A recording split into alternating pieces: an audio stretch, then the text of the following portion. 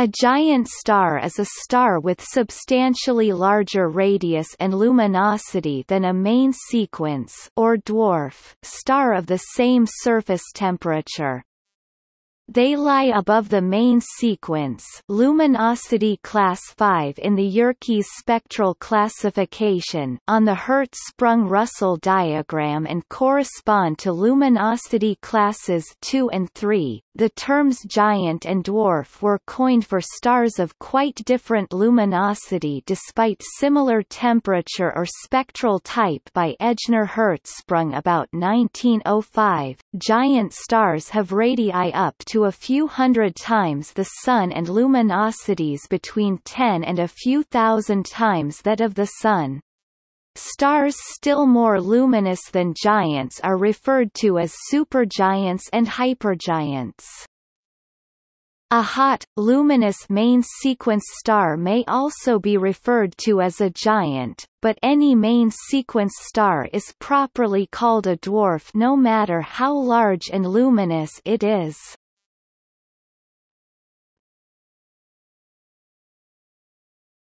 Topic: Formation. A star becomes a giant after all the hydrogen available for fusion at its core has been depleted and, as a result, leaves the main sequence. The behavior of a post-main sequence star depends largely on its mass.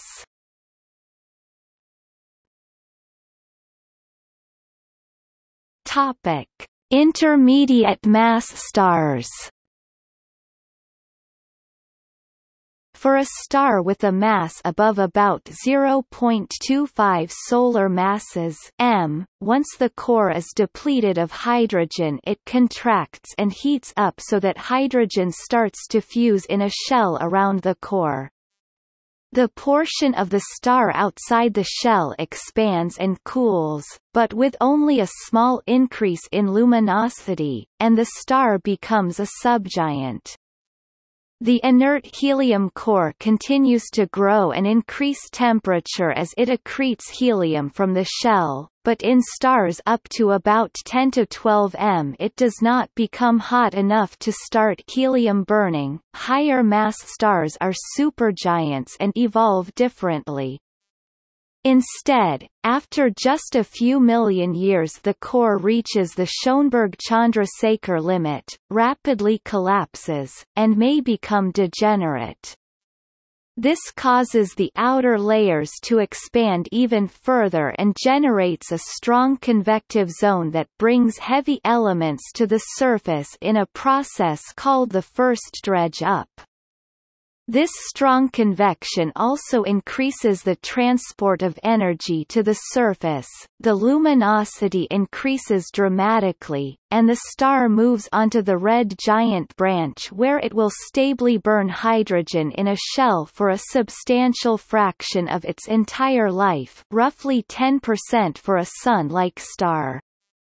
The core continues to gain mass, contract, and increase in temperature, whereas there is some mass loss in the outer layers. Section 5.9.if The star's mass, when on the main sequence, was below approximately 0.4 m, it will never reach the central temperatures necessary to fuse helium, p. 169.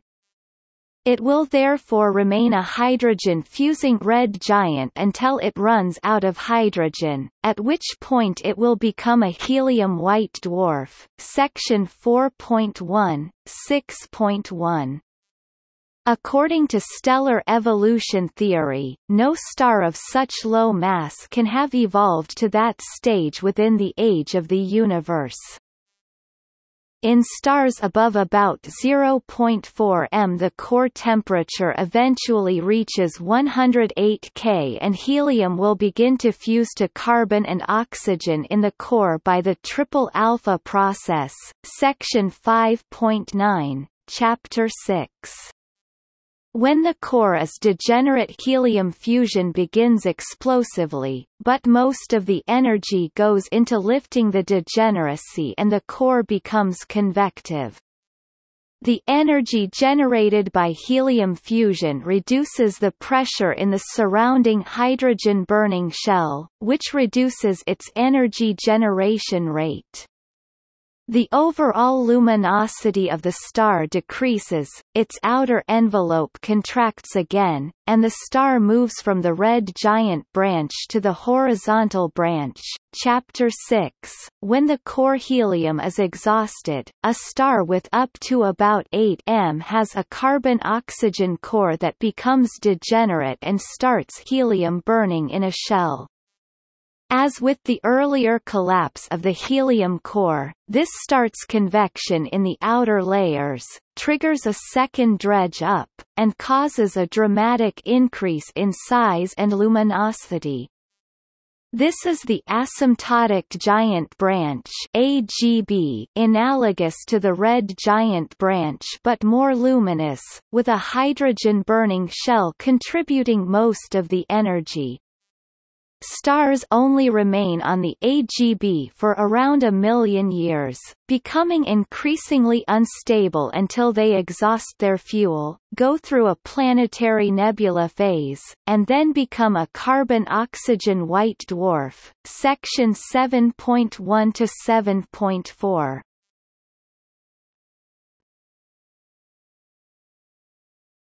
Topic: High-mass stars. Main sequence stars with masses above about 12 m are already very luminous and they move horizontally across the HR diagram when they leave the main sequence, briefly becoming blue giants before they expand further into blue supergiants. They start core helium burning before the core becomes degenerate and develop smoothly into red supergiants without a strong increase in luminosity. At this stage they have comparable luminosities to bright AGB stars, although they have much higher masses, but will further increase in luminosity as they burn heavier elements and eventually become a supernova.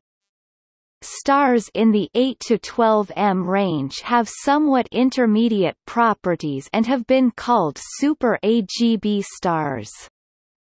They largely follow the tracks of lighter stars through RGB, HB, and AGB phases, but are massive enough to initiate core carbon burning and even some neon burning.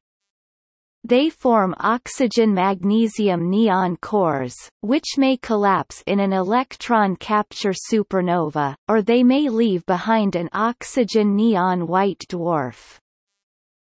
O-class main sequence stars are already highly luminous.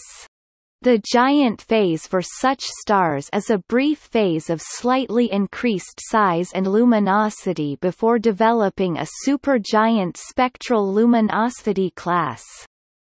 Type O giants may be more than 100,000 times as luminous as the Sun, brighter than many supergiants. Classification is complex and difficult with small differences between luminosity classes and a continuous range of intermediate forms. The most massive stars develop giant or supergiant spectral features while still burning hydrogen in their cores, due to mixing of heavy elements to the surface and high luminosity, which produces a powerful stellar wind and causes the star's atmosphere to expand.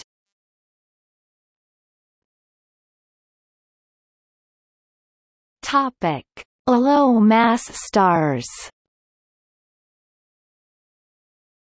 A star whose initial mass is less than approximately 0.25 m will not become a giant star at all. For most of their lifetimes, such stars have their interior thoroughly mixed by convection, and so they can continue fusing hydrogen for a time in excess of 1012 years, much longer than the current age of the universe. They steadily become hotter and more luminous throughout this time. Eventually they do develop a radiative core, subsequently exhausting hydrogen in the core and burning hydrogen in a shell surrounding the core. Stars with a mass in excess of 0.16 m may expand at this point, but will never become very large. Shortly thereafter, the star's supply of hydrogen will be completely exhausted and it will become a helium white dwarf. Again, the universe is too young for any such stars to be observed.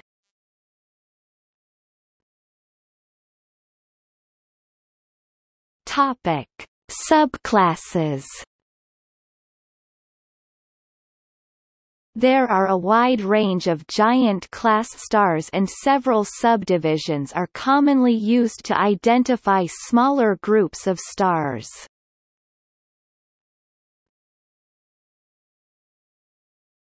Topic: Subgiants. Subgiants are an entirely separate spectroscopic luminosity class (IV) from giants, but share many features with them. Although some subgiants are simply over-luminous main-sequence stars due to chemical variation or age, others are a distinct evolutionary track towards true giants. Examples: Gamma Geminorum, Gamma Gem, and a type subgiant. Eta Boötis, Eta Boo, a G-type subgiant.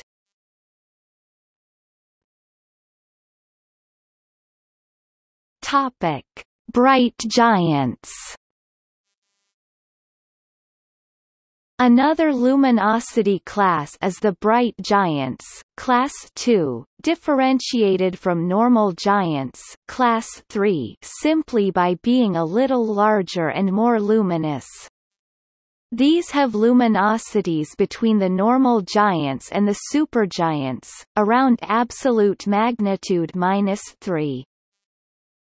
Examples: Delta Orionis A1, Delta Ori A1, the primary component of Mintaka, an O-type bright giant. Alpha Carina, Alpha Car, an F-type bright giant, Canopus, also sometimes classed as a supergiant.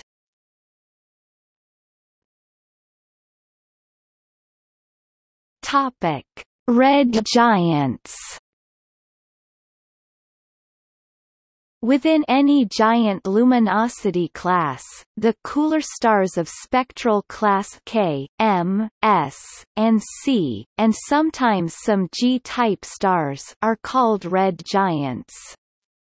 Red giants include stars in a number of distinct evolutionary phases of their lives: a main red giant branch (RGB), a red horizontal branch or red clump, the asymptotic giant branch (AGB). Although AGB stars are often large enough and luminous enough to get classified as supergiants, and sometimes other large cool stars such as immediate post-AGB stars. The RGB stars are by far the most common type of giant star due to their moderate mass, relatively long stable lives, and luminosity.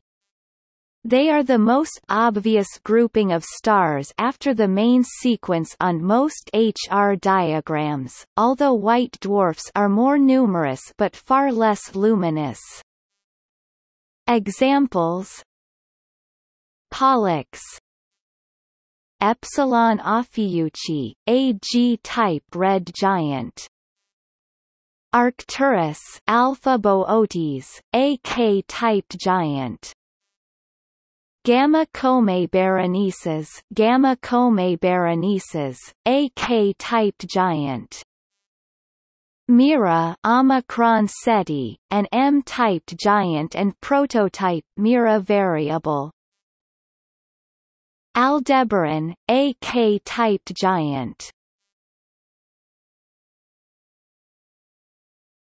Topic: Yellow giants.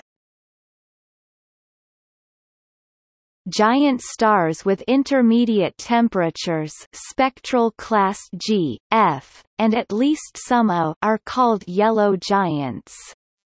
They are far less numerous than red giants, partly because they only form from stars with somewhat higher masses, and partly because they spend less time in that phase of their lives. However, they include a number of important classes of variable stars. High-luminosity yellow stars are generally unstable, leading to the instability strip on the HR diagram where the majority of stars are pulsating variables. The instability strip reaches from the main sequence up to hypergiant luminosities, but at the luminosities of giants there are several classes of variable stars. RR Lyrae variables, pulsating horizontal branch class A, sometimes F, stars with periods less than a day and amplitudes of a magnitude of less. W Virginis variables, more luminous pulsating variables also known as type II Cepheids, with periods of 10 to 20 days. Type I Cepheid variables, more luminous still and mostly supergiants, with even longer periods. Delta Scuti variables, rare subgiant or even main sequence stars. Yellow giants may be moderate mass stars evolving for the first time towards the red giant branch, or they may be more evolved stars on the horizontal branch. Evolution towards the red giant branch for the first time is very rapid, whereas stars can spend much longer on the horizontal branch. Horizontal branch stars, with more heavy elements and lower mass, are more unstable. Examples: Sigma octantis, an F-typed giant and a delta Scuti variable. Alpha Aurigae a G-typed giant, one of the stars making up Capella.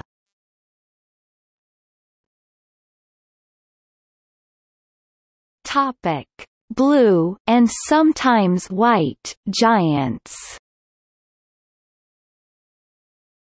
The hottest giants, of spectral classes O, B, and sometimes early A, are called blue giants. Sometimes A and late B-type stars may be referred to as white giants. The blue giants are a very heterogeneous grouping, ranging from high-mass, high-luminosity stars just leaving the main sequence to low-mass, horizontal branch stars. Higher mass stars leave the main sequence to become blue giants, then bright blue giants, and then blue supergiants, before expanding into red supergiants, although at the very highest masses the giant stage is so brief and narrow that it can hardly be distinguished from a blue supergiant. Lower mass, core helium-burning stars evolve from red giants along the horizontal branch and then back again to the asymptotic giant branch, and depending on mass and metallicity they can become blue giants. It is thought that some post-AGB stars experiencing a late thermal pulse can become peculiar blue giants. Examples: Alcyone, Eta Tauri, a B-typed giant, the brightest star in the Pleiades. Thuban, Alpha Draconis, an A-typed giant.